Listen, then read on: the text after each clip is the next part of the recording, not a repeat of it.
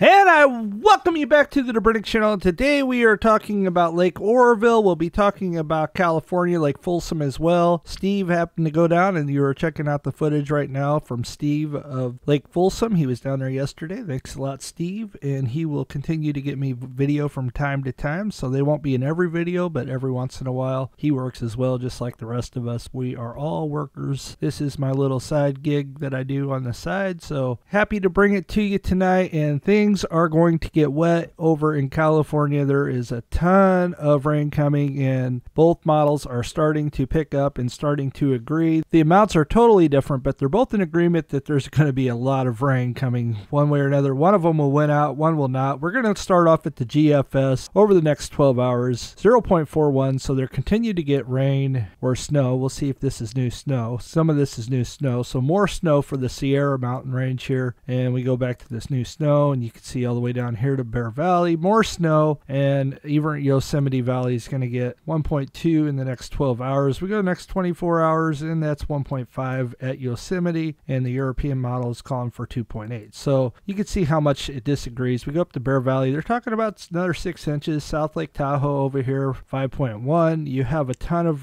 precipitation. We got Lake Folsom down here, 7.8 there, and we continue to roll up here. 4.5 at East Quincy. We come down to Brush Creek, 5 inches. Concow, 4 inches. Deadwood, 3.8. Sterling City, 4.7. Paradise over here, 3.2. And Big Bend, 4 inches in the next 24 hours. The European model is calling for a lot more intense snow, 7 inches. Concow, Deadwood, Sterling City, right around 6 to 7 inches possibly, according to them. Lake Oroville is supposed to get 0.7, and East Quincy is supposed to get 3.1 in the next 24 hours. We go to the next 3 days, and this thing really lights up. Talking about 20 inches, 22 inches of snow, and then we go back to the rain accumulation, and you got 2.41, and Brush Creek over here, 1.68, Big Bend, 1.6. We go down here towards Folsom, go down to Grass Valley, and this is rain accumulation. We'll go back to the snow, new snow here, and you can see they're supposed to get a lot more snow here. So it's been one heck of a year for California for snow. We go up to Mount Shasta up here, Trinity, you're talking about another 18 inches in the next 3 days, and the GFS is calling for 12. So anywhere between 18 and 12. Like I said, the European model still being very aggressive, and the GFS is being more conservative. So we'll see which one wins out. This year, the GFS has been doing a lot better job than the European model, so just take that for what it is. And we continue to roll. I want to go to the 5-day, and this thing, you're getting even more snow, so it's like atmospheric river after atmospheric river. We're up here by Mount Shasta, and you're talking about 36, 37, 34. A lot of snow for Mount Shasta area. You're going to get a ton, and we come down here to Chester, and you get 25 inches there. That's over 2 feet of snow. Another 2 feet on top of what you got. 25. Caribou up here, 28. Truckee over here, 27. Grass Valley, 10. We continue to roll down to South Lake Tahoe, and you're talking about 25 inches. Bear Valley, 26.8, and we continue to roll down here. Check out down by Yosemite Valley, like right here, 40 inches. Yosemite Valley, 29, Mammoth Lake, 32, and this is the GFS. We go back to the European, you see that it's more aggressive, over 60 inches. That's 5 feet of snow. That was over here between north of Yosemite, southeast of Bear Valley, and due west of Bridgeport. They definitely don't need 60 more inches, but this is what the forecast is calling for. We will see if this one's out. We go to the 10-day, and look at this, even more, 65 inches, and look at this swath right through here. You're talking about 130 inches of snow down here toward Lake Folsom area. That is insane amount of snow. 132 inches of snow. Wow, that's just crazy. Let's go up here by Lake Oroville and see what they're calling for. 70 and 80, 92. Down here by Truckee. Look at Truckee. 111 inches and 133. That is insane. You know how much snow that is, ladies and gentlemen? If you were to do the math, 12 divided by 133 is 11 feet of snow. That is a ton of snow, and and we continue to scoot on down. 136, over 11 feet there. Bear Valley, 161 inches. That's 168.8 is potentially 13.5 feet of snow possibly coming just to the east of Bear Valley. Wow, that is incredible. We come down to Yosemite Valley. They got a ton of snow, and then you come to the west and you're talking about 166 inches. That's over 13 feet. Now, is the GFS calling for that much? Not so much. They're calling for 91, but still 91 is just an insane amount within itself. So who knows what will ultimately end up happening. But I also want to talk about, look over here, another 19 inches. This is a fantastic news. This has been spilling over into Colorado. So if this comes to pass, we go down to the European. It's not as aggressive over here, but if they can get 25 inches of snow over here in Colorado, that's good news for Lake Powell, Lake Mead, and down the line. That will be fantastic news. Let's hope this pattern continues for another month and a half. 2 months would be great. 3 months would even be better, but we'll take what we can get. And California, you guys are getting a ton of snow. Now let's go back to the rain accumulation. And you can see that not quite the entire state's going to be wet. We come down here, somebody said SoCal. They said SoCal's supposed to get in on the action a little bit. You're talking about 0.68. You come up here to Lake Havasu, they're not going to get much. You can see this line right here. It just kind of stops. So Los Angeles is going to get in on the action on this one. San Diego, not so much, 0.29. Santa Barbara over here, 4.27. And the GFS, they're calling for some 1.78. So we'll see which ones win out. My friends over in Bakersfield, 0.96. Are you guys going to get snow? Nope, not at all. So that's good news for a change. You don't want no snow. And then we go back to the rain accumulation. You can see that they're going to get almost 12 inches of rain equivalent. That's insane. That is a lot. That is a foot of rain. So luckily this is all snow instead of rain, so that's fantastic news. Come up here and they're talking about 14 inches of possible rain over here towards Lake Folsom area, and then over here by Lake Oroville. This is the GFS, by the way, so they're talking 13.2 inches of rain, and they're talking, I bet I can find it, 20.5 inches of rain accumulation on top of this. Wow.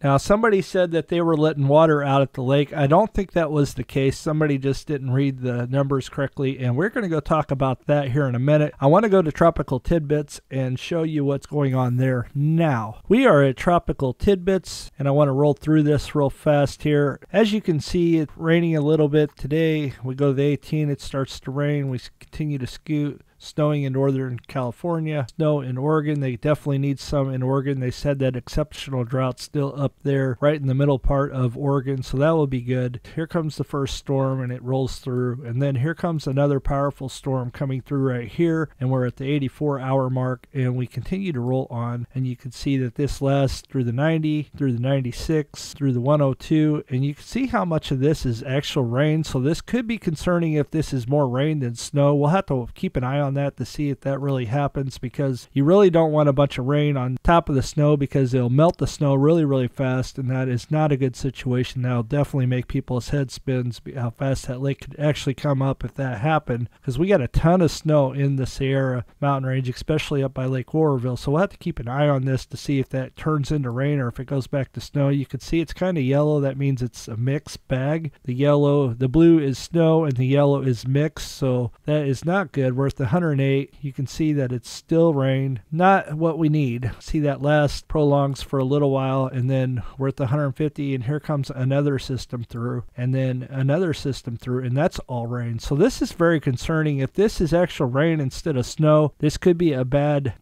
deal in about 174 hours from now if this happens. Look, this yellow bag doesn't mean it's snowing. That could mean it's heavy rain, or it could mean it's sleet or ice even possibly. So we'll have to wait and see if that happens, but time will tell. And then it continues to rain. Some of this is snow, but you can see like in the higher elevations it's yellow, and then there's blue right up in the real high elevations. So we'll be watching to see if that happens at the 198-hour mark, and you can see that starts to scurry away over for the Colorados. Look at this low. There could be a nor'eastern brewing out here on the East Coast if you're out there. Take note for anybody that might be out on the East Coast. I know that my subscriber Norm is out in Virginia, so that could possibly hit him. He definitely wants to be mindful of that and look at this. More rain and snow coming, and we continue to scoot on here, and here comes another system, rain and snow in the Sierras, and then it scoots off, and then we continue to roll on. We're at the 264 mark, and here comes another system through right here. You can see this low pressure at the 300-hour mark. Most of California gets wet, and then we continue to roll on, and then more rain coming through at the 330-hour mark. We go to the 342, and then it starts to dry up a bit finally. Hopefully that's a sign of things to come. We're at the 384, and you can see there's a big system in the middle of the country,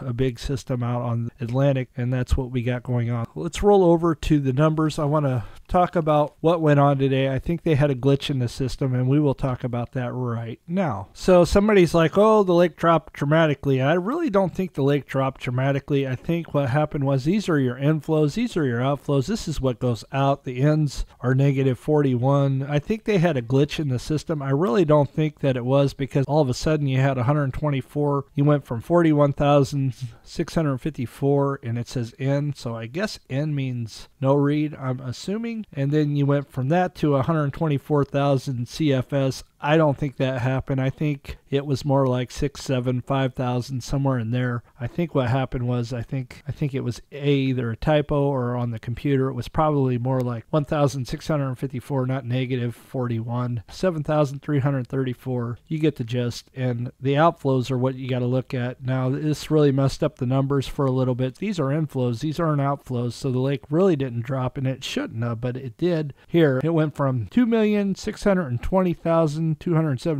to 2,610,313. So it dropped all the way down to 2,605,447, and the lake supposedly dropped. I don't think any of that happened. I think the lake's still rising. These numbers, the outflows, are what you got to look for, not the inflows. So keep that in mind next time you see that. That way you guys know that inflows mean water's coming in, outflows means water's going out. So that's what's going on there. Let's go look at the graph real quick and see what's going on there. See, it didn't reflect negatively here. It didn't show that it dropped any. So the lake continues to rise. Matter of fact, we're up almost 1 foot since yesterday at this time. We're currently at 836.82 feet. MSL, Monday, March 6th. 2023 at 3 p.m. The level is 63.18 feet below full pool of 900. And like I just said, changes since yesterday. This thing has come up 0.93 feet. Since December 3rd, which so happens to be my birthday, the level was at 658.55 feet. Since then, the level has come up a staggering 178.27 feet. And that's a span of 93 days. The lake has come up 178.27 feet in 93 days. That is crazy. That's just a crazy, insane amount, and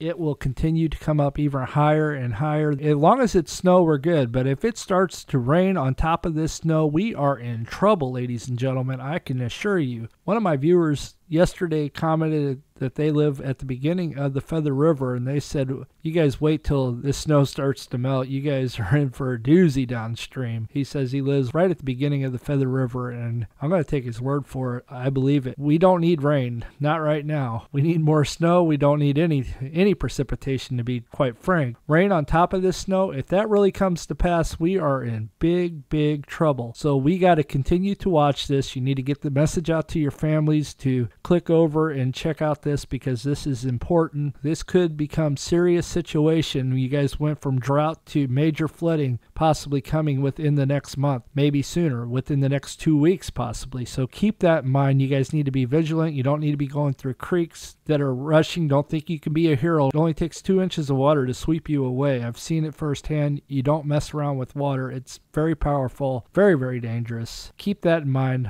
Lake Oroville, they will have to open up the spillway if all this rain comes to pass. If it rains on top of the snow that's already there, they will be releasing water out as quick as possible soon. So we will continue to watch. I'm going to have Steve up there getting film for me whenever that happens. He's already planning on it, so we got to wait for that day to come. I don't know what day that will be, but we'll definitely be monitoring it to see what day that may happen. So it's common sense will tell you at some point they're going to have to release water. You're 13.18 feet away from a 850 mark. That's where they did it before. We will see if they do it again. And if the rain comes to fruition, they definitely will start dropping the lake. They will have no choice. I know they're going to be more conservative this time around because last time it bit them in the butt. But at the same time, the lake only come 4 feet away from the top last time. So keep that in mind. We're going to roll down to Lake Folsom next. Here we are at Lake Folsom, and they are currently retaining water. You can see that they're currently at 426.61 feet MSL. Monday, March 6, 2023 at 3 p.m. The level is